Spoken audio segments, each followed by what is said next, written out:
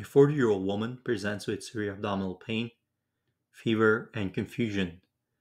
Yesterday, she started to have worsening right upper quadrant pain with nausea and vomiting. This morning, she has been slow to respond and is confused about where she is. The patient has a history of depression and takes sertraline. Temperature is 103.4 Fahrenheit, blood pressure is 88/50, pulse is 104, and respirations are 26. She appears ill and confused, and the sclera are icteric. Which of the following is the most likely underlying cause of this patient's current condition? So this patient is presenting with a severe abdominal pain in the right upper quadrant. She has fever, altered mental status, and she has signs of shock.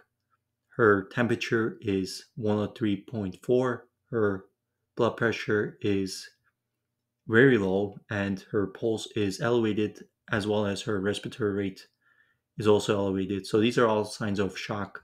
And she also has signs of jaundice. Her sclera are icteric. Now, her symptoms are going to be consistent with acute cholangitis. Remember the Charcot triad with acute cholangitis. So we're going to have fever, right upper quadrant pain, and jaundice. Now, in severe cases, we can have the Raynaud pentad. So in addition to these three, we can also have hypotension and altered mental status.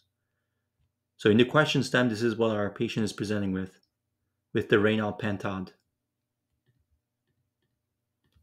There can be many causes of acute cholangitis, but the most common cause is going to be a stone obstruction of the common bile duct. And so this is going to be called choledochondrolithiasis when we have a stone that is obstructing the common bile duct.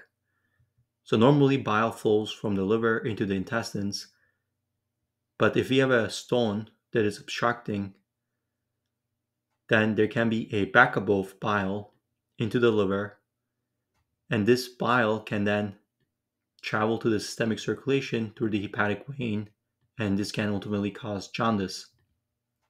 And this is important because if there's a stone that is obstructing the flow of bile, it essentially creates a closed system that allows for bacteria to proliferate, and this can cause sepsis and shock. So to answer the question, the answer choice is going to be B, which is going to be a calculous obstruction of the common bile duct. Now the distractor here in this question was answer choice E, which is medication overdose with hepatic failure. Now acetaminophen overdose can also present with right upper quadrant pain, jaundice, and altered mental status, as well as vomiting. So this is very close in presentation to a acetaminophen overdose.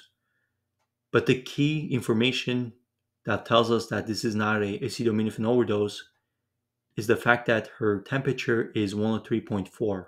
So we would not expect fever with an acetaminophen overdose. As a result, the best answer choice is going to be B.